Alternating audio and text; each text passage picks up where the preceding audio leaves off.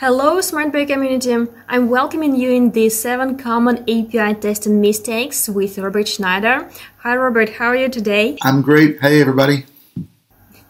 We have already discussed 6 mistakes. So we have already talked about the ways of no need to use hard-coded data in tests. After that, we were talking about the bad thing when we isolate our software quality assurance team from end users. And today we're going to talk about executing tests. And what is the issue here?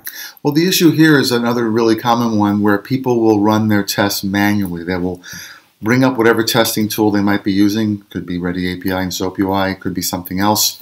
And they'll sit there at their desk and they will launch a test. They will look at the results. They'll say, okay, this looks like it's good. Let's launch the next test, and so on. They'll maybe do this for 4 or 5 tests. And if you've been watching this long-running series, what you've probably noticed is that a lot of these problems tie into each other. In other words, you can get away with running your tests manually if you only have 5 tests with hard-coded data. But as we've seen, there are some real drawbacks to using hard-coded data and only covering a small part of your API. So by definition, if you get to a place where you are feeding your API tests with proper amounts of realistic data, and lots of it, and running lots of different scenarios, it becomes almost impossible to properly test it using purely manual procedures. Now, clearly, when you start your testing efforts and you're building your tests, you have to run them manually to see how they all work and if they're logical and working in the way that you think they will. But once you get past that, and you start thinking about running them in a typical build environment, you really want to be thinking about automation. Okay, so and what what issues can we face here? Sure. If you don't use automation, first of all, you're not going to be part of the actual build cycle, which is where you want to be. If you're doing proper API testing, most organizations these days have moved, in many cases, from waterfall API development or software development to more of the agile approach. And not everybody is pure agile, and there's variations in gray areas here. But in general, most organizations are doing builds much more frequently than they used to in the past. So you as a tester or a developer who's building tests, you don't have the luxury anymore of saying, well, we're going to be doing a build, this month's build, I'll run my tests. It's more like this minute's build or this hour's build.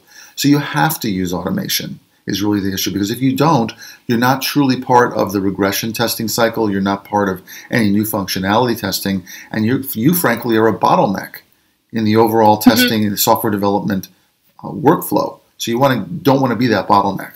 The good news is that with modern API tools, API testing tools, and again, I keep referring to SmartBear's really excellent products, what you can do is these are very nicely integrated with popular build environments like a Jenkins, even if you want to go back to Maven or even Ant or even Make. These things can all launch these API tests that you have built in the tool of your choice.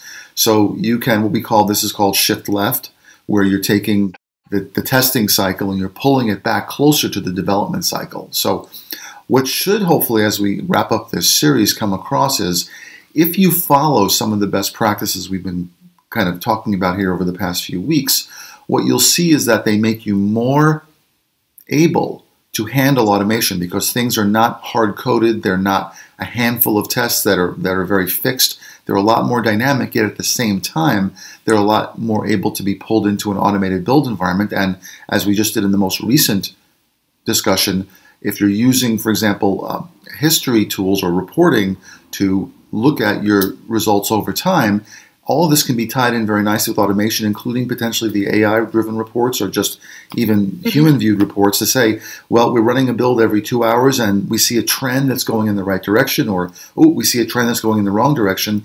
Let's alert the developers that there seems to be a slowdown in our API, or we're getting a lot more bugs. Stop everything, go figure out what's going wrong.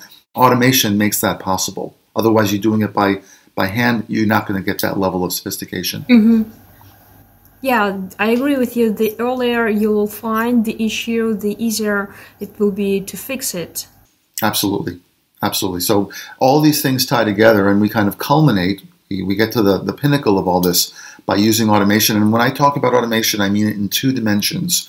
The first level of automation is data-driven testing, where you're not using 5 fixed test scenarios. You're using thousands of test scenarios that are maybe encapsulated in 5 or 10 test cases with different data feeding into them. That's automation dimension 1.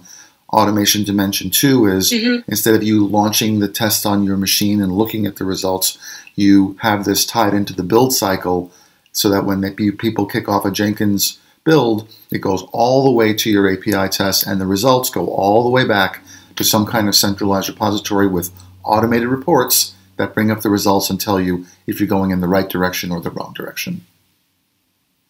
It totally makes sense. Okay, thanks a lot. That was very interesting, and that was very great 7 mistakes that we'll need to try to avoid. Community, if you're interested in watching other mistakes that we have already discussed with Robert, you can find all the videos in the current playlist. So just watch the videos and leave us your comments, what you think about the mistakes and how you how you are trying to avoid doing this. All right. Thank you, Robert, for this series. That was very useful. I think I suppose we will invite you to our SmartBear talks one more time. That's for sure. Okay, looking forward to it. Thanks, everybody. Okay, great. Thanks a lot. Thank you. Bye. Bye.